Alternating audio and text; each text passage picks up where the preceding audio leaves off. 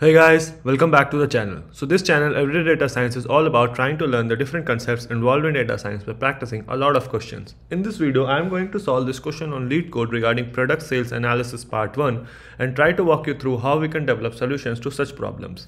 This question has been asked in Amazon interviews over the past couple of years. Okay, so let's jump right in.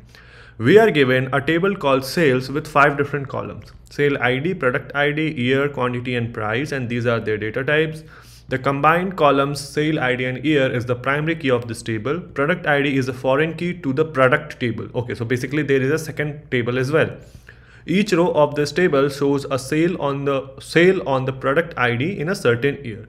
The price is per unit. There is another table called product with 2 different columns, product ID and product name, where product ID is the primary key and this is also a foreign key of the previous table, right? The sales table.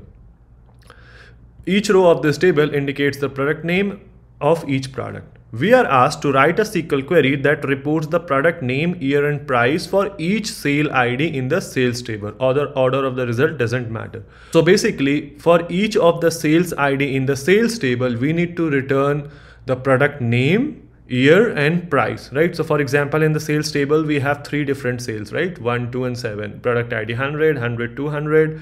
So for this, we need to return so for row 1, right? So product ID 100 is Nokia. So Nokia 2008, 5000.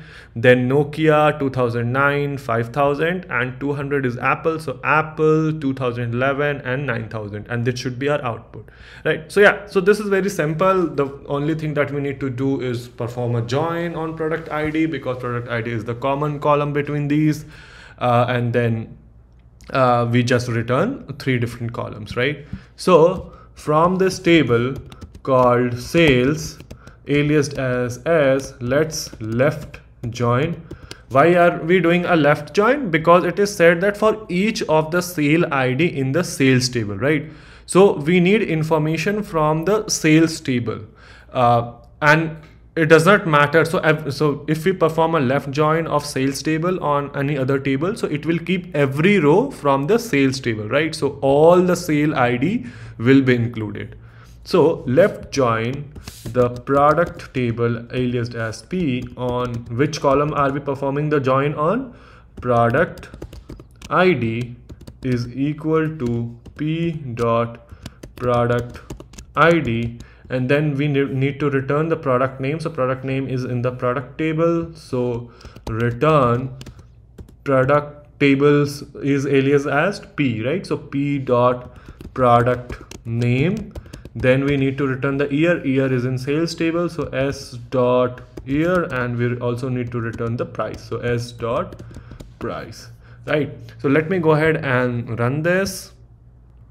So yeah, this is accepted. Our output is same as expected output. Let me go ahead and submit it.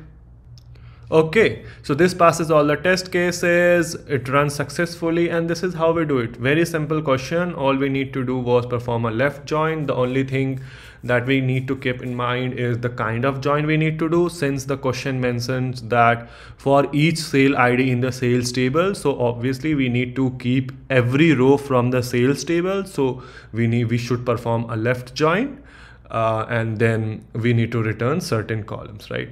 So yeah, I hope this video was useful. Let me know guys if this video is useful, and until then I will see you guys in the next video.